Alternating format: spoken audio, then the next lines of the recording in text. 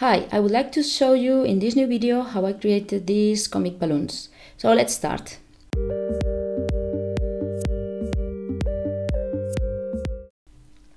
The first thing I would like to show you is how I created this container, the blue one. So I'm going to isolate it in a new canvas by command copy it. Now I'm going to create a new canvas out of it. So as I just explained in several previous tutorials of mine, to be able to do what I just did, you come here and say new from clipboard. That means that you first have to copy it, it stays on your clipboard, and then you either come here and click here or click this shortcut, and it's going to create and isolate a new canvas with the object you just copied. Okay, so and let's go with the stroke, which is the interesting part in here. As you can see, it has different widths in each side, and this is because in the stroke panel you have this option called pressure.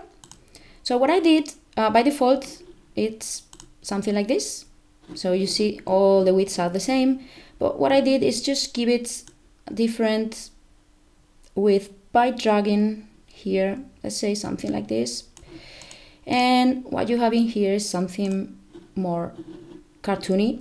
You can try different effects, by moving different sides to it, see how it changes. You select the points you want and give it the look you're looking for. The next thing we're gonna see is this halftone. I'm going to copy it, pass it to my new canvas. So this is a halftone that you can either create yourself, or much easier, you can come to places like Vectisi. There's lots of them you can just choose and download for your projects. I choose this one for this example instead of creating it myself because it was faster. If I don't find any that suits my needs, obviously I'm gonna have to create it by hand. But for this exercise, I thought it was quite nice, so I copy pasted it. I downloaded it first, obviously, and placed it in my canvas. So that will be for the halftone. Now we're gonna see how I created, because we're gonna be focusing mainly in this example here. I created different ones, but I'm gonna more or less explain the boom one. So this is comic balloon, a typical roundy comic balloon. So how I created this, I'm going to copy it, I'm gonna paste it here. Okay, so for this, basically what I did is, I'm gonna show you here, I'm gonna make it smaller so I have more room to work, and I basically selected the ellipse tool, went like this, and then for this little add-on, call it whatever, I created it by hand. So I picked the brush tool and I go something like this. Now I can, don't you worry if it doesn't really look as it should, because it's very easy to amend, as you can see in here. Now I just pull my nodes and I have something like this. So Affinity Designer recently added this field here called stabilizer, which is in the contextual menu for the, I think it's the pen tool, no, not for the pen tool, sorry, for the pencil tool and the brush tool. So what this does is basically it helps you to trace your strokes in a way that they are more stabilized, as it says. This means that even though I'm working with a mouse and not with a digital pen, my strokes are going to be controlled, and it's much easier to get your segments in such a way that they look smoother and not too clumsy. So it's a great tool. I'd say I really like it. So as I was saying, I have this little corner in here, and now what I want to do is, of course, because this is transpassing it's overlapping the balloon behind, what I'm going to do is select both of them. I'm gonna come to geometry. It's, as of today, this is for what I know called operations in the Windows version. It's a little bit inconsistent, but I think they're gonna fix it now. So I come here to geometry, the Boolean operations, and I click on add. I remind you that you have to have both of them selected, and now it's just one single shape. Okay, I really like this one much better than this one. Now I'm going to probably I'm interested in giving it a little bit more of a style, which I didn't do here. I'm gonna get rid of this one. And as I said before, I come here, I come to pressure. Another one thing, please have this checked if you're planning to scale your object, because otherwise it's not gonna scale in a nice way, okay? So what I'm going to do is the same I did for this rectangle. I'm gonna give it a little bit of a different width so it looks more cartoony. I'm gonna move it a bit so you can see. So I come here, select this one, and I'm going to move this and play also with the width. And now you can see it looks quite nicer and more cartoony as we need it, okay? Now I'm gonna make it a bit bigger, something like that. And the next thing we're going to be seeing is the text. So for the text, what I did is I selected a cartoony font I had in my system. This one is called Cooper STD. You can go to Google and say cartoony font. You're gonna find thousands of them. It can be this or any other one you like. Doesn't really matter as long as it fits the cartoon style. So what I've done here is I'm gonna isolate it too. I'm gonna place it here so you can see it better. I'm going to toggle this and I'm gonna show you what I've done.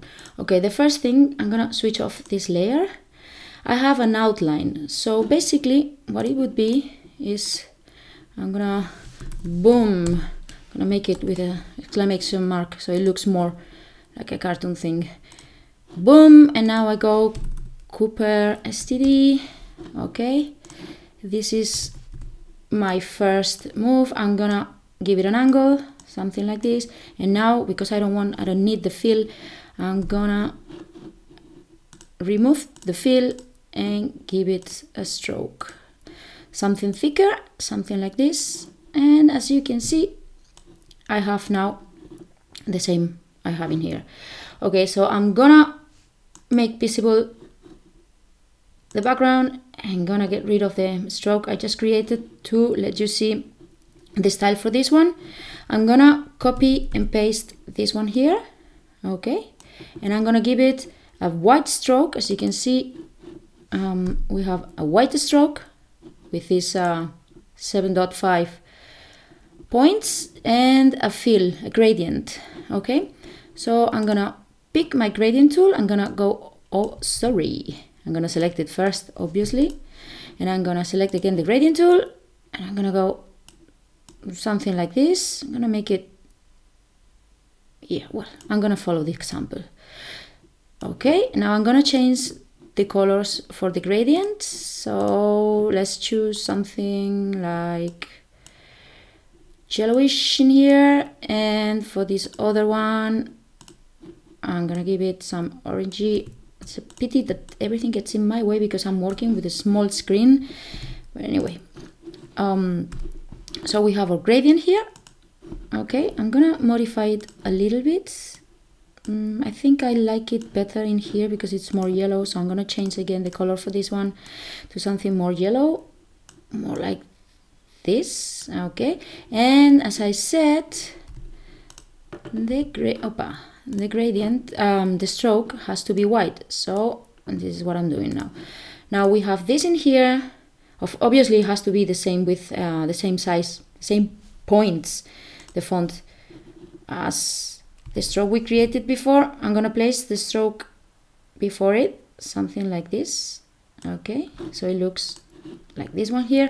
Don't you worry if they don't fit exactly, because that's exactly what we need to create a comic look. Has to be a little bit offset. Okay, so that's perfect, something like this. I give it an offset like this, and now I select my text like that. And what else? I think I'm gonna make it a little bit bigger, just slightly bigger. Okay, and now I select both of them and make them both of them bigger.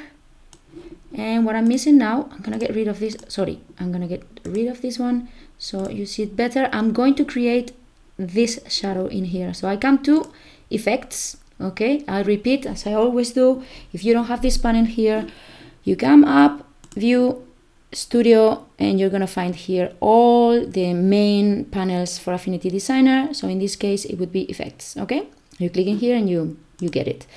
So I come to effects and I'm gonna say I want an outer shadow. Okay, now I need to offset it a little bit. I'm gonna give it 100% opacity and I'm gonna make the radius bigger and more in here, and I'm gonna give it a different angle so it looks more like offset.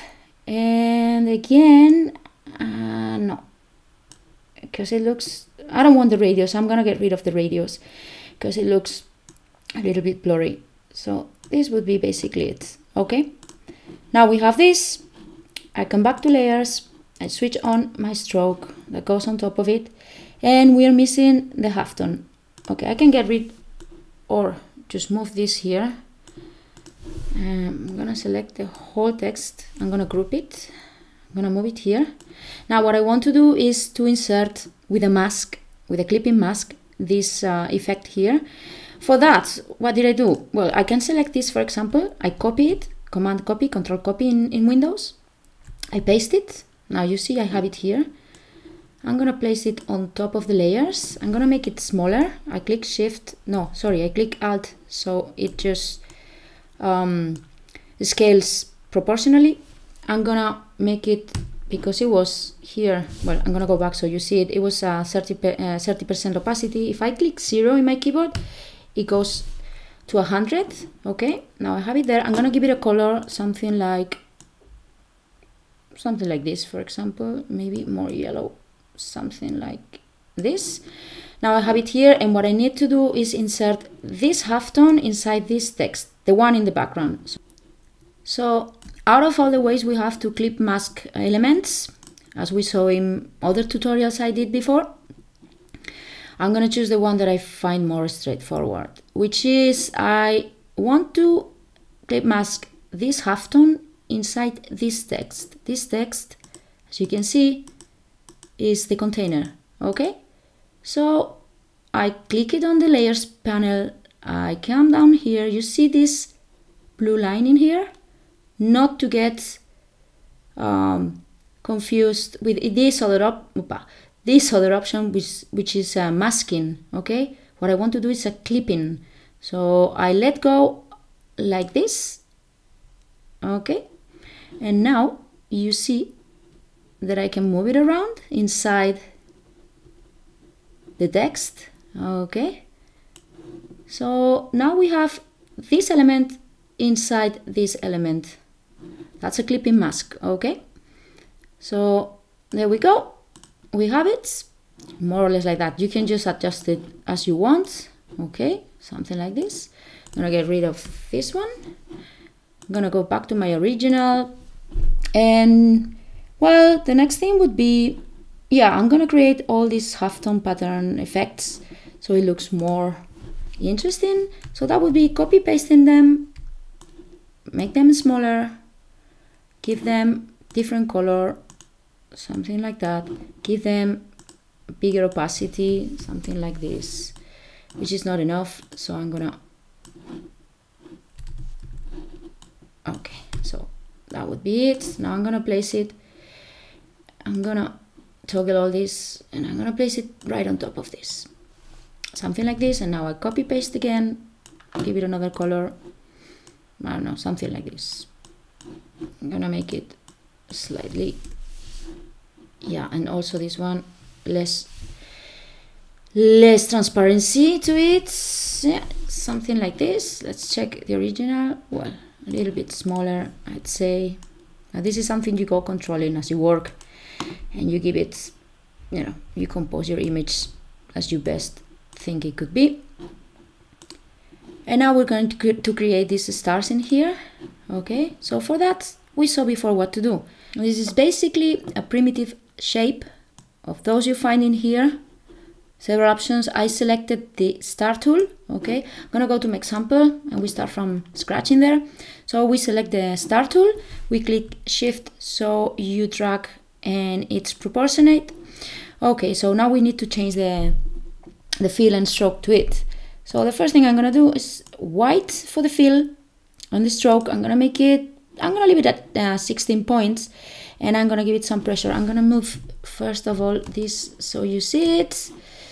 So we go to pressure, and now I'm gonna do exactly the same I did for the balloon and the container, something like this. Yup. Oh, that's too extreme, I don't like it. Yeah, something like this. Now I give it a bit of an angle and good to go. Make it slightly smaller, copy paste it, place it around my graphic, something like this, maybe a bit bigger here. You know, this is up to you. Give it another angle to give it some rhythm, different sizes, okay? Yeah, something like this.